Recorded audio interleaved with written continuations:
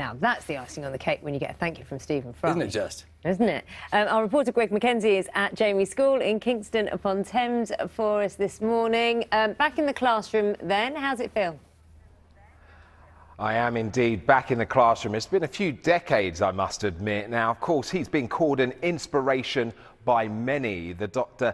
Jamie Frost, who teaches here, was actually a student here at Tiffin School some years ago. Now, it was 8 years ago he set up a website, drfrostmaths.com. Now, during lockdown, it's had over 100 million questions answered. So students messaging and wanting help with their homework. And as of today, he's seeing about 1.3 million hits on the site. So let's meet the doctor himself, Dr. Jamie Frost. Now, you must be quite honoured to be one of the 10 finalists for this $1 million prize, this teacher prize. I mean, it will be a life-changing amount of money for you, should you win. Oh, I'm absolutely thrilled, delighted, and just glad to be this far, really. And in terms of your website, I'm hearing great things about it. It's a maths website. Tell us a bit about the site. So it's two things. It's firstly a set of teacher resources, but for students as well, where you can download slides and PowerPoints, and people found that particularly useful during the lockdown. But also it's a kind of online platform where people can log in, teachers can set work for their students, and students get feedback on the questions they're answering, and students can independently practice as well. So it's kind of those two things combined together. And it's the right time in terms of students can access this 24 hours a day. Indeed, and in fact they do, because people use it all over the world, and with the different time zones, you'll have activity at 1 a.m. in the morning.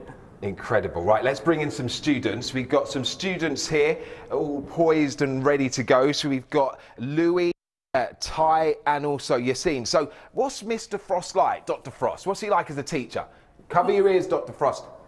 He's a great teacher. He's highly engaging and very beneficial by giving us a range of methods to answer all of our math questions. And what do you think he should do should he win the $1 million? What should he spend the money on? It would be great if he helped use the money to build his brand, to really make sure everyone can use it and really maximise its benefits. And what about yourself, Louis? What do you think he should spend the money on? Maybe working on his website, or maybe something to do with the school. That would be nice. So you don't want him to buy you guys anything? He could, but you never know. And the site, what's great about the site? Do you use it yourselves then when you're at home? Yeah, we use it all the time, whether it's to revise for an upcoming test or to catch up on some homework or some work that we've done. And with all the slides and great resources, it's great to just learn about the math subjects, and also to answer some questions in your own time if you're struggling in a subject.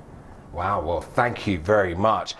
And of course, these students are in their own social bubble here at Tiffin School in Kingston.